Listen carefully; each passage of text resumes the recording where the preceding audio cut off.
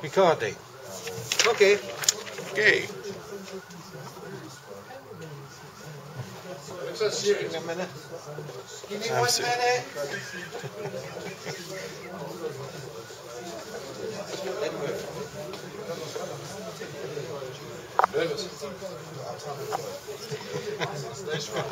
I don't do the stage here. Come on, man. Right, it's all yours. Charlie, can't you hide his face? No. Pass me a piece of paper. just in case we want to just show a background. Can we move closer? Yeah, you can. Let's do that. No, it's not very clear.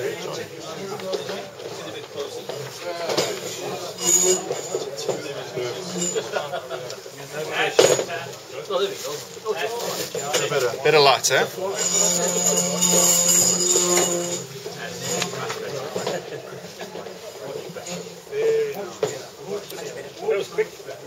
Okay, done.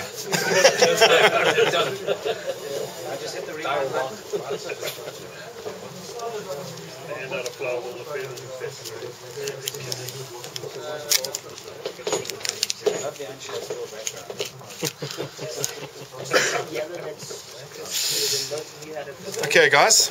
So Gordon asked me to demo a soft tackle technique, and when we originally discussed this, we said we would do it on a ZAK, sort of soft tackle ZAK. But if you traditionally tie a ZAK, you would tie the hackle in with the body material. So I'm going to bastardize this quite heavily, and because the materials we have here for the body are the traditional ZAK materials, peacock curl, see it there, and flash and some copper rib. I'll try and stick to those as much as possible. If I was to tie a soft hackle, I probably wouldn't tie a ZAK body, to be dead honest. I would just do a dubbing body with a wire rib. Much quicker and a little bit less frustrating. But I'll try and illustrate how to tie with these peacock curls as best as possible. So we're tying on a 10. It's actually a size 10. It's not a size 14. It's a S10 2S, so it's the short shank, if I'm right. Is it S2S, the short shank? It's a nice big hook with quite a wide gape. I think it's nice to demo. It's probably the biggest I would tie a soft tackle myself, unless I was tying a streamer, like a soft tackle streamer, something along those lines. Otherwise, I generally tie like 12, 14, 16. That's my standard size. Soft hackle selection. I'm not an expert, but I know that you get them from partridges. You can also use mallard, very nice if you're going to do a streamer pattern. Got very long feathers. They separate quite nicely. Over a streamer body, you get a real sort of minnow pattern with that sort of scaled mottling down sides. Looks really awesome. So the nice expensive option is Hungarian partridge. Very pretty. I like to just keep it to look at. But it gives you a great selection of feathers. I mean, you've got up at the front, you've got these slightly larger ones right towards the neck. They get tiny again. The back of the feathers, you got, or on the back, these sort of Walker's Killer type looking little quills, very nice. The wings give you long. Can you see that? A really long sort of hackle. Yeah. That's your focus point. Okay, that's nice. A friend of mine shot me a few partridge of different varieties, and they're also awesome. These are local ones, so they're in good supply. This is the Natal Franklin. Thanks, Tris. But I've got the Swainsons in here as well, and I think it's the red-faced. Red-faced? What's that one called? Can be partridge. Yeah. So these are quite lacquer.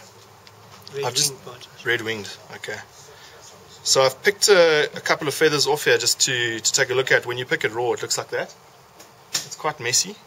So in terms of preparation, look at the length of the actual the feather fibers, if I could call them that, down the side, and just compare them to your hook.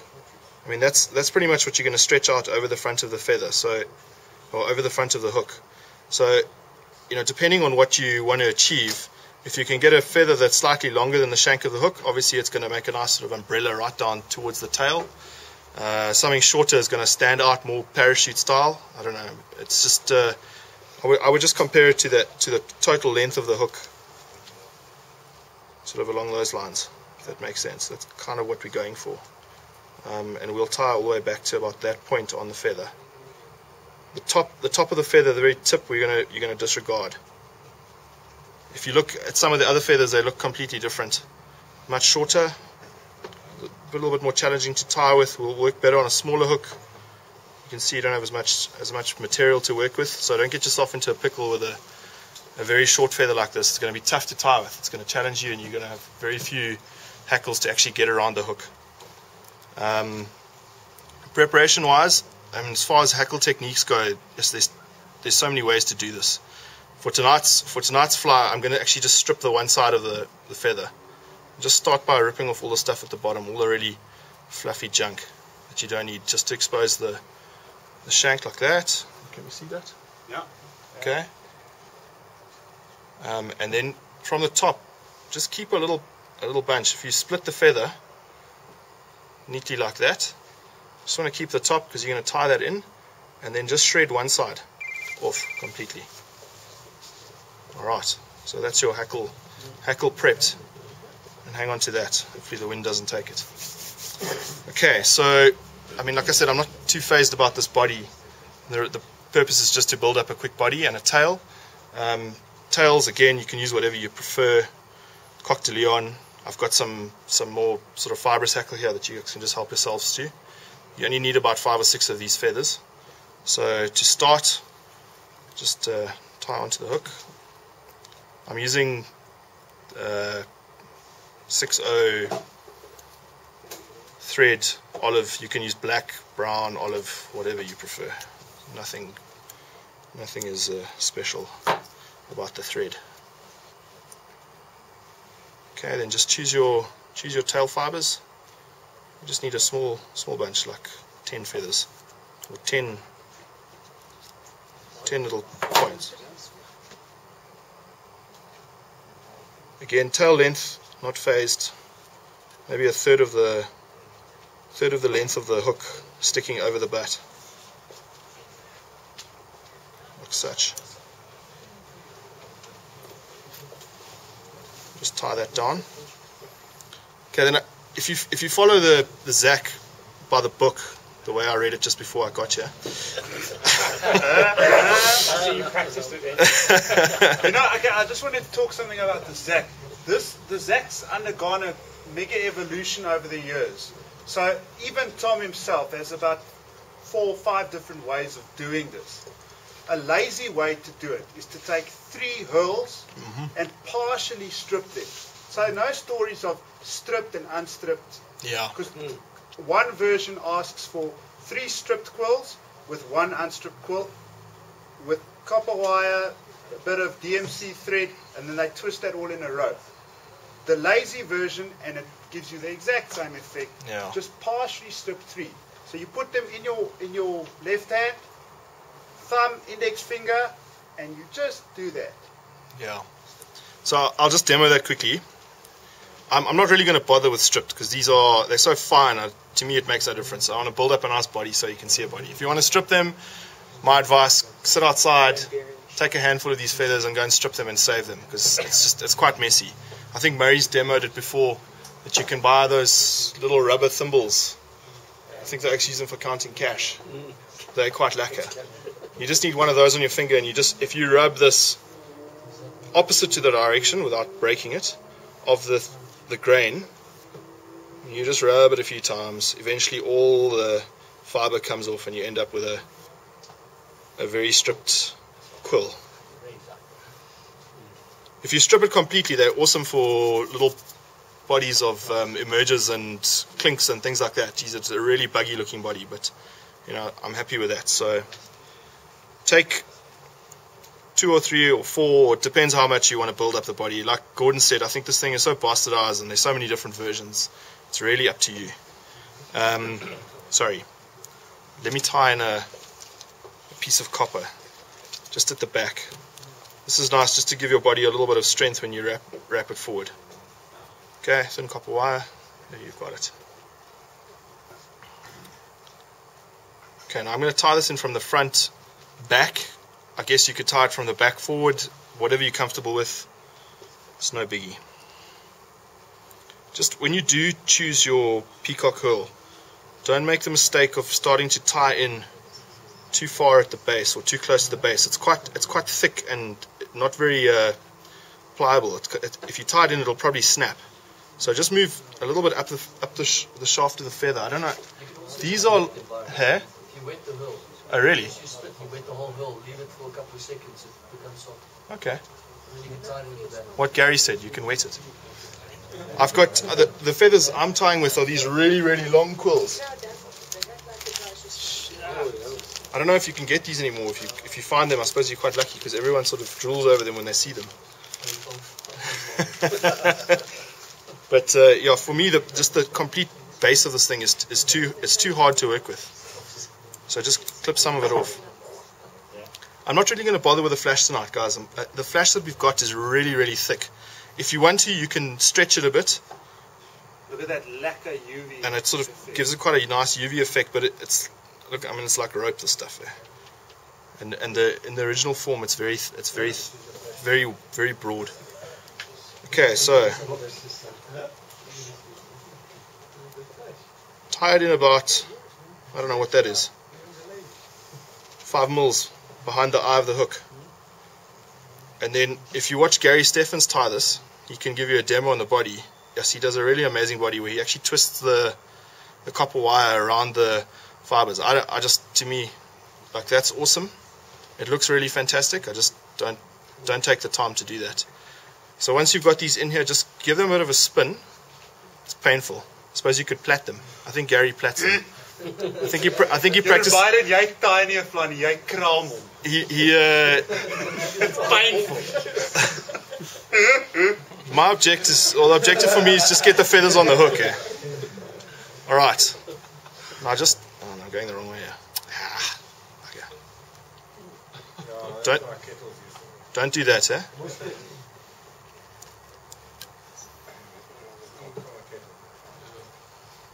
What was that, Chip? Steam it. What does it do? Soften it. That's why I shouldn't be doing this. Byron, Yeah. wrap your thread around the twist of hurl, or the coil around the thread. Strengthens it.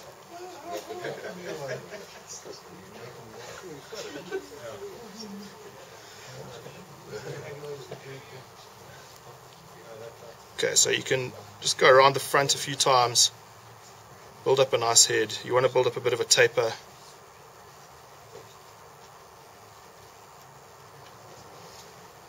And then just take it down to the back of the fly, like such. And then just trap it under your copper wire, and then wind the copper up evenly to the front.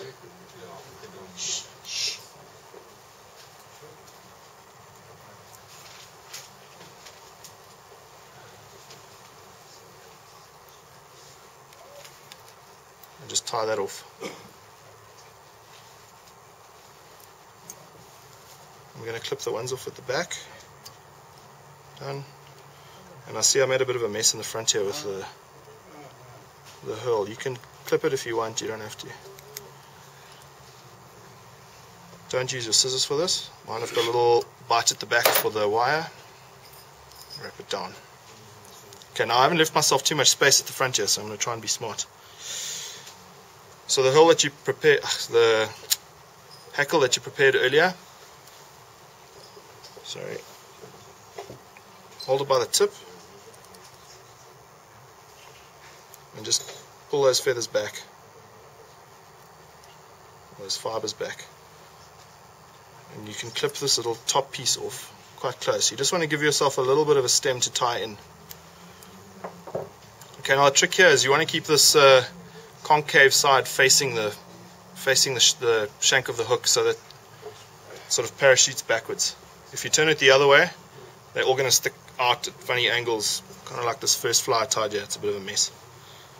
But this is the effect that you're looking for, if you can see that. So it's basically like an umbrella kind of, eh? Yeah. Okay, so concave side facing down.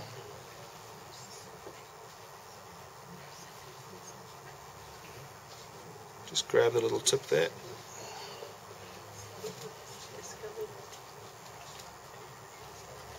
And wind it forward.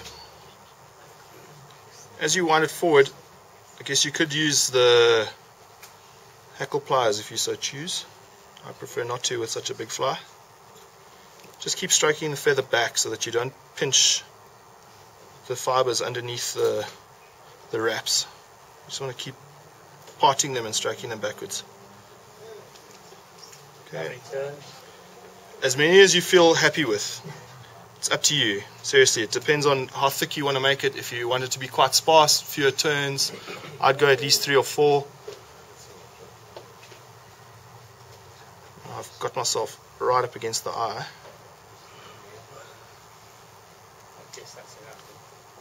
Pretty much. Okay.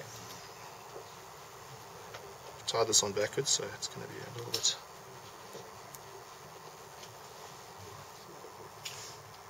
Just trap the stem underneath the thread. You can clip off the excess, and then just tease it out. I suppose, I mean, you could use a needle for this, or and just whip, make a little head. I think the ZAK had a bead, so this technique applies. I mean, you just tie it in behind the bead, and then just whip finish. Try not to trap any of the hackle fibers.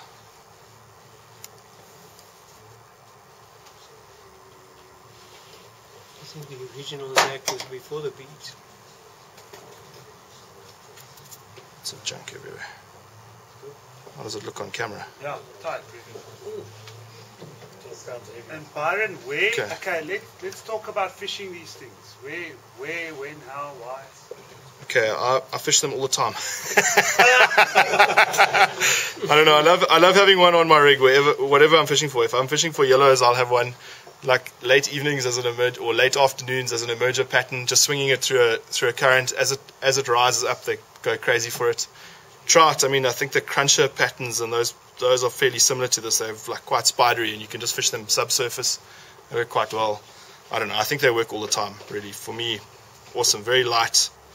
I guess if you chuck a bead on it, it just goes down a bit faster. You can fish it quite deep. But I love them for yellows. I think they're awesome. Just subsurface, even with a very light bead as a dropper below a dryer, they're fantastic too. I mean, it's up to you guys. Also, when you like fishing like emerging pupa, caddis pupa, you'll see the pupa's got a lot of appendages. It's got feelers, it's got like wing buds, it's got legs, and those fibers, those mottled fibers, imitate that quite nicely. What you could also do is, if you dub that, say with spiky guard hairs, and you rubbed a little bit of beeswax in there, little bubbles would cling to the stuff. And very often, a fact which a lot of guys aren't really aware of is a lot of species of caddis and mayfly, after they've emerged, actually go back down. The adults go down and lay their eggs. If you go to the Vaal, pick up any rock, and you'll see little eggs neatly laid like that. The adults actually go down. And what happens is they go down and they use a system called plastron breathing. He takes a bubble with him, or she takes a bubble with him. And that beeswax on the dubbing imitates that bubble effect quite nicely. It acts as a trigger. So you could also do that. Fishing that way. Also put a clear glass bead on. Yeah. You could put a clear glass bead on. But you know what I also like is I like fishing these unweighted as well, you know, on like a top dropper, so that so you're fishing various columns of water. Your flies aren't all in the bottom. Because think about this, when pupa are emerging, You can use some of this as well they're if you want. swimming through the gauntlet, as Peter Brink calls it. So they're going through these columns of water. So that's nice fishing patterns at various depths. Fish a couple, like 3. Yeah, I mean, color-wise as well, it's entirely up to you, whatever patterns you find you prefer. I like a slightly grayer pattern, grey and white, so the body would be a hare's ear, grey body with a black, white and grey speckled hackle feather. But really it's preference is yours. You can get these in any color you like, in olives, blacks, whatever you prefer. We've got ones there in brown. Yeah, some. Do you think the tail's necessary? No, not at all. I wouldn't even bother with the tail. But you know what? Put it in, and if you don't like it, pull it out. So let's just look at that fly. That's a very nice soft hackle. Now let's look at the qualities that make that a good fly. The umbrella effect. If you look at the way the soft hackles actually move backwards. Now the Japanese, the Tenkara guys, they tie that thing the opposite way around. They call it Tenkara Kabaru. And apparently they say that it gives the pattern more movement. But I would like to tend to think that tying in this umbrella style, if you look at emerging pupa or whatever, the appendages are sort of like an umbrella. They suck to the body of the fly, I think. So that umbrella effect is quite nice. Also, if you look at the body, you want a tapering body. It mustn't be too bulky. And look at the tail. He hasn't used too many fibers. Less is more. You just want a couple of fibers. It mustn't be. If you think about natural insects, very often we overdress patterns. Yeah. We weight too much material on. So less is more. Keep it, like for that soft hackle generally, I weight 2 wraps. Yeah. I think if I was doing a 14 or a 16, I wouldn't do more than 2 wraps. It would be very, very sparse. Yeah. And tail, very light. Coq de Leon is it's my favorite for tailing. On a fly like this. Yeah. So yeah. Cool. And like Byron also says, when you fish them, you can swing them through. So at the end of the drift, as drag starts to set in, just lift it up and let them swing through the collar. These also make quite lacquer soft hackles. A Coq de Leon whole saddle, nice and fibrous, very bristly, very long. I mean, when you wrap them, you'll see they don't stick together at all. They don't cling at all. They're completely. Okay, let's get I mean, look at those. Very cool, Byron. Yeah. Cool, man. Cheers. Thanks, guys. We actually fished in the gel. I got a whole bunch of 18s. Yeah? We got a whole bunch of 22s and 18s coming.